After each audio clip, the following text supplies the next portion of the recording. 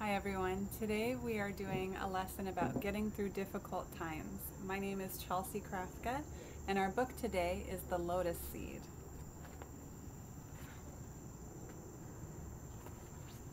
My grandmother saw the emperor cry the day he lost his golden dragon throne. She wanted something to remember him by, so she snuck down to the silent palace near the river of perfumes and plucked a seed from a lotus pod that rattled in the imperial garden.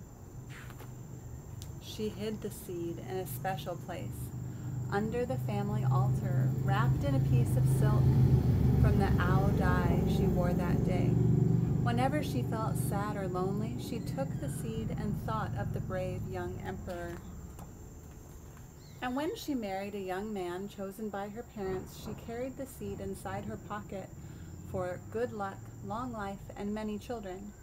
When her husband marched off to war, she raised her children alone.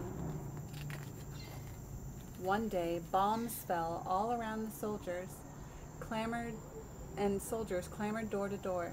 She took the time to grab the seed, but left her mother of pearl hair combs lying on the floor. One terrible day, her family scrambled into a crowded boat and set out on a stormy sea. Ba watched the mountains and the waving palms slowly fade away. She held the seed in her shaking fingers and silently said goodbye.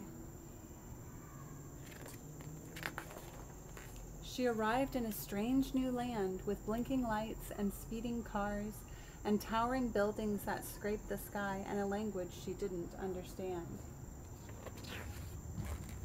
She worked many years, day and night, and so did her children and her sisters and her cousins too, living together in one big house.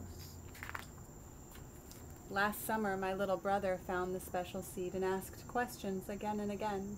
He'd never seen a lotus bloom or an emperor on a golden dragon throne.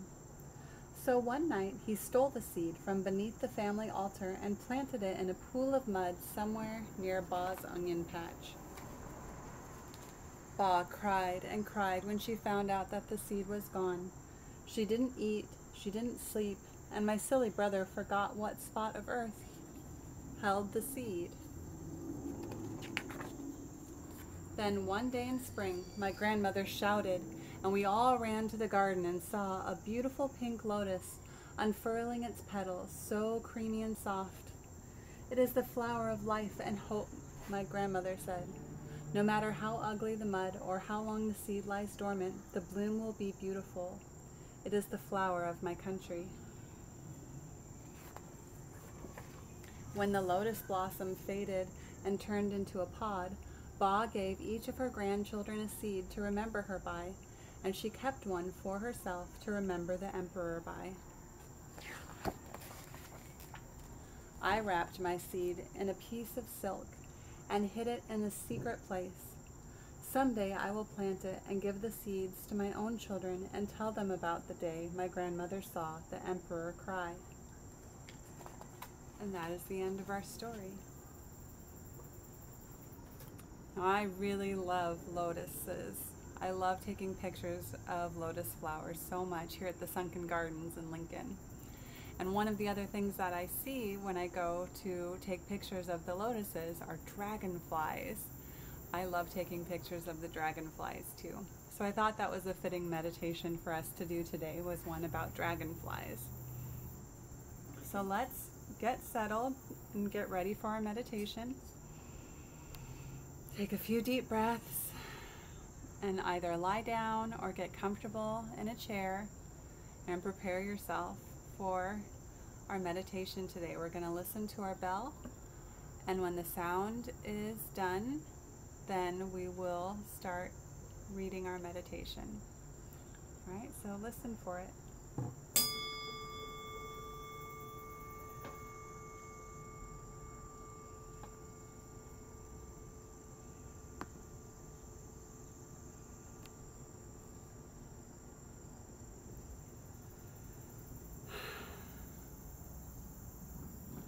Close your eyes and take in a nice deep breath. Allow your tummy to fill up all the way and then exhale slowly. Do this slowly 5 times to really relax your whole body completely. Ready? 5 breaths.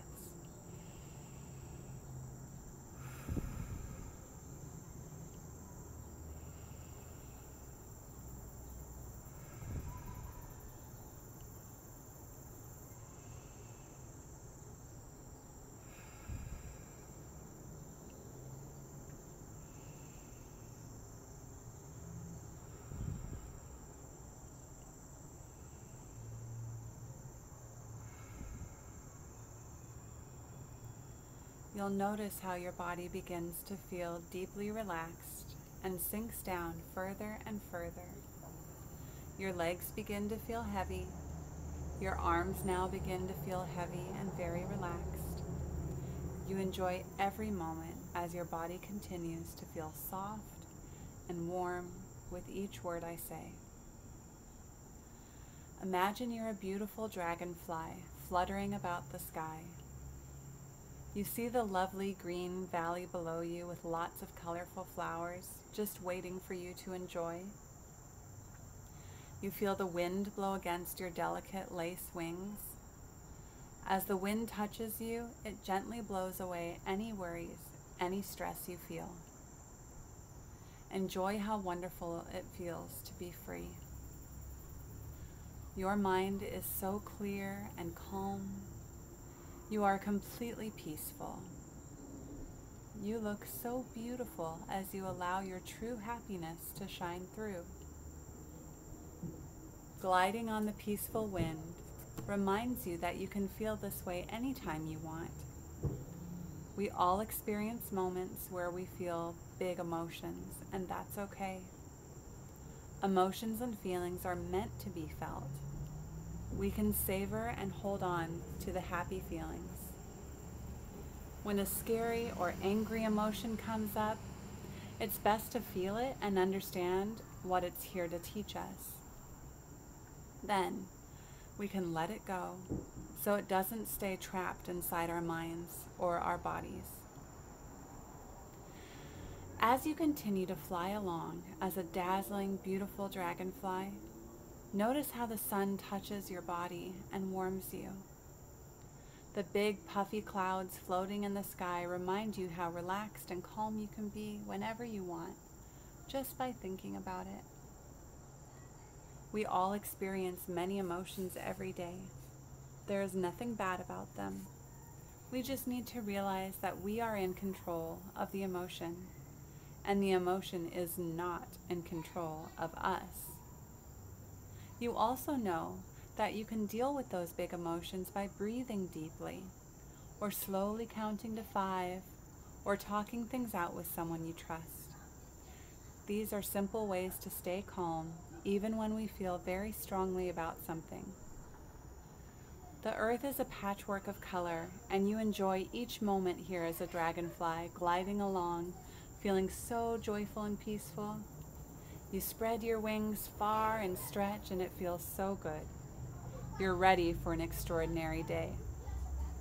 Take in a deep breath now and exhale slowly. When you are ready, give your body a big stretch. You've done a wonderful job visualizing and relaxing. And now we'll listen for our bell again.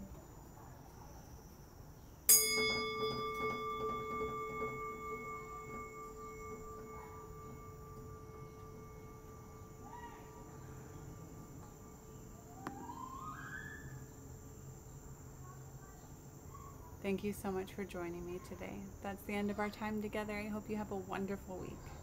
Take care. Bye.